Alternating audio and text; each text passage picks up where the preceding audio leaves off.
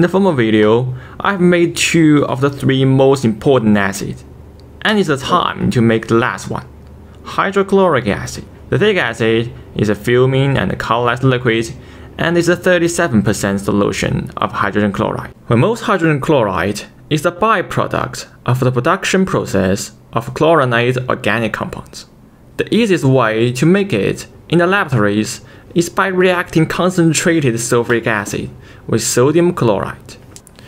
I just used the table salt to replace the chemical used in lab. The difference is that the table salt used in food is usually contain anti-caking agent, and most of them is just something like potassium ferrocyanide, sodium ferrocyanide, ferric ammonium citrate, silicon dioxide, and calcium silicate. Among those chemicals, only the potassium ferrocyanide would react with acid and form hydrogen cyanide, which is just super toxic.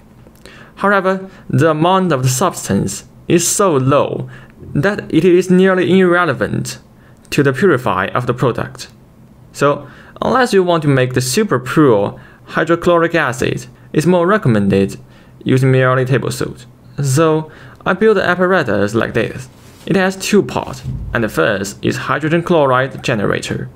The hydrogen chloride generates in the big flask, and by adding sulfuric acid via the dropping funnel, the gas comes out in a proper speed, which is just suitable for the water to absorb it.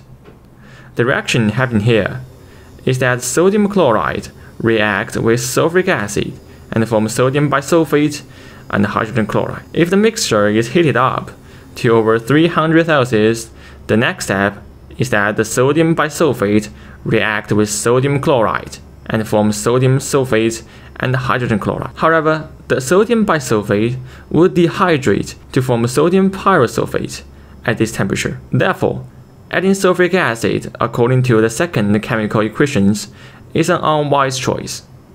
So, I plan to add 30% excess sulfuric acid. My dropping funnel here can store about 500 ml of sulfuric acid, so according to the second equation and the 30% excess acid, I weigh about 820 grams of sodium chloride.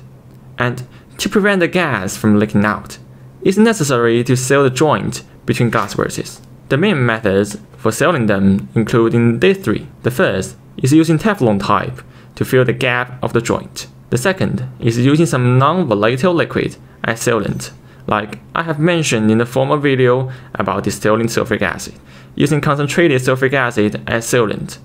But it's actually not a good choice when dealing with those high polarity and volatile substance like hydrogen chloride, because it can easily dissolve in the sealant and leak out. Moreover, I only have these metal clips. The third is using vacuum sealing grease as sealant, which in my point of view is the best one, because the main ingredients of it is just silicone oil and silicon oxide. It's low polarity and can work under 250 Celsius, and that's just suitable for the experiment. Apart from those 3 methods, I still have another unusual one. It is powering ground the joint of the glassware by using some green paste. A few months ago, I had a raw trial about it, and if you want to know how it is exactly being done, please comment and let me know. So here, I apply the sealant on the joint with a cotton swab and roll the joint to seal it. The second part of the apparatus is a gas absorbing part, and to connect these 2 parts, I just use a Teflon tube. This kind of tube is extremely tolerant to almost every chemicals. The only problem is that it's too stiff to curve or link with stiff joint like outlet tube. So I unwrap the thick circle of Teflon type around the outlet tube, which can make the surface soft and can match the tube to make it being sealed. There are also many manufacturers provide something called PFA tube as well, which is soft and flexible, and it has a similar quality as the Teflon tube. It's more recommended. And now, it's the time to start up the experiment. I pour all the sulfuric acid and table salt into the funnel and the flask. Then turn on the water pump to cool the gas down. The receiving bottle is cooled down with ice baths and being kept at a relatively low temperature because the process of hydrogen chloride being absorbed by the water releases a large amount of heat, which can not only dilute the acid, but can even cause the solution to boil. So it's very important to check the ice bath frequently. As I slightly open the stopcock and drop in the acid, the reaction is going on.